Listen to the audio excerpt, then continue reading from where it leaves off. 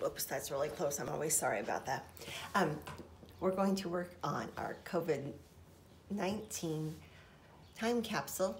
I hope yours is coming along well. We're about, I think we're more than halfway done now.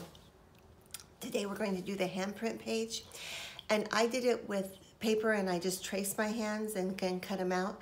But anything you could come up with, you can do. I'll show you what I did.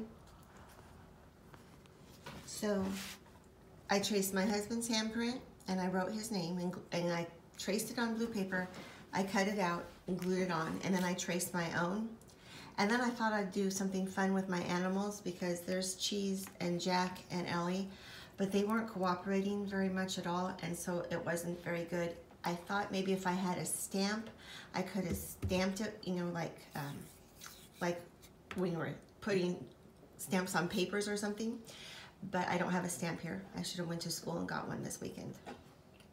But if you don't want to do it this way, you can just trace all your family's handprints right on here. You can be as creative as you want to be with that.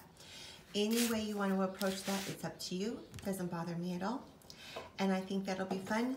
It says our handprints, and it says print the hands of all the people living in your home in different colors and place your hands here. Any way you want to do it. I did lots of different colors just so it would look a little bit more happy.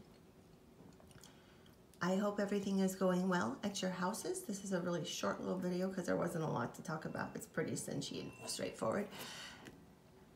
And when we don't turn these in, because at the end of this week we will exchange papers, but don't turn these in because you guys are just going to keep these.